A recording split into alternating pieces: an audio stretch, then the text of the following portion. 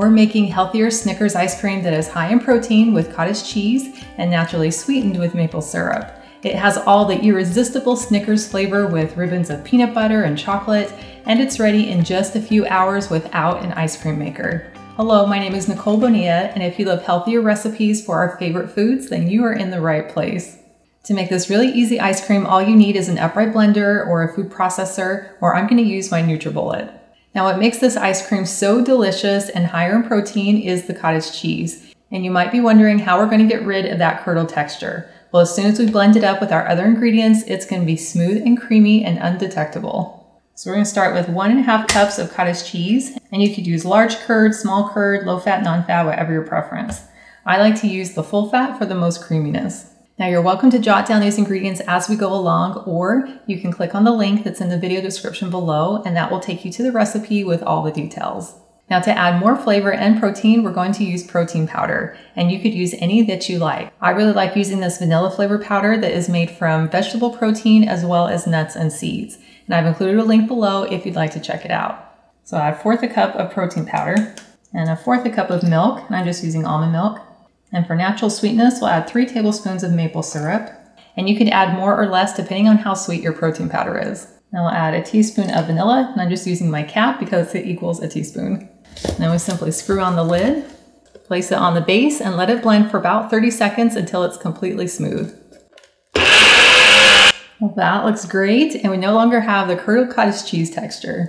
And then you can take any shallow dish, and we're simply going to pour our cream mixture into the bottom.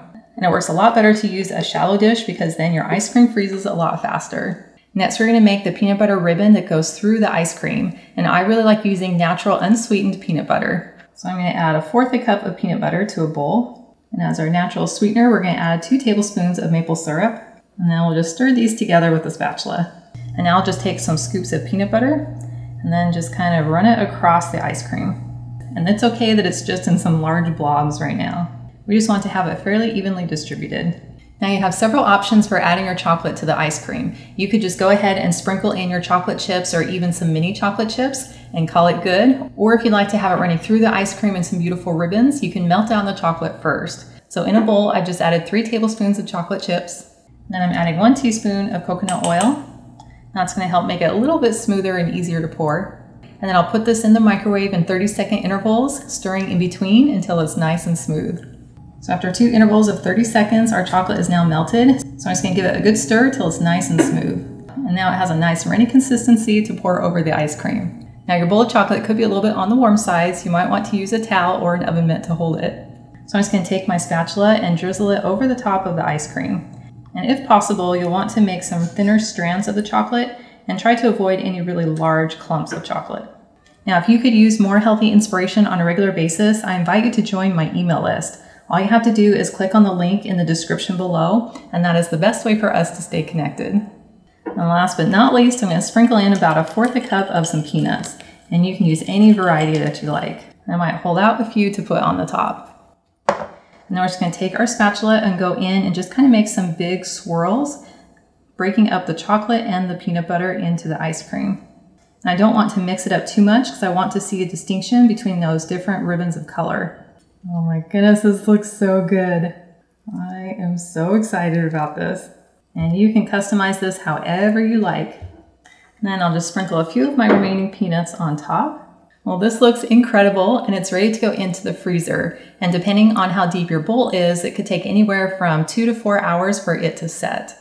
Well, here's a batch I made earlier, and it is ready to enjoy. Now, cottage cheese ice cream is a little bit different than regular ice cream because it can become fairly solid once it's frozen. But all you have to do is take it out of the counter, let it sit out for maybe 10-15 minutes and give it a minute to thaw and soften, and then it will be perfectly scoopable. So I'm going right down the middle for my scoop. Oh my goodness, that looks so good. It's going into my bowl. I love seeing those individual swirls of the peanut butter as well as the chocolate and the peanuts.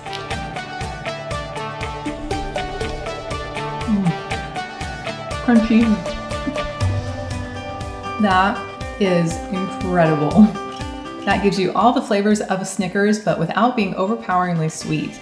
I love the depth of flavor that you get from the peanut butter strands as well as the melted chocolate. And I love the flavor of the protein powder that I used, as well as that slight cheesecakey flavor of the cottage cheese. And I love that it's made with clean, natural ingredients, which means I'm gonna feel just as good even after I eat it.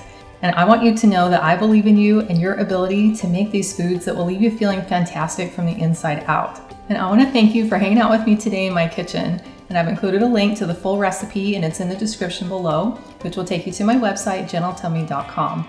And I also invite you to like and subscribe to my channel if you haven't already. And I cannot wait to have you hang out with me again in my kitchen.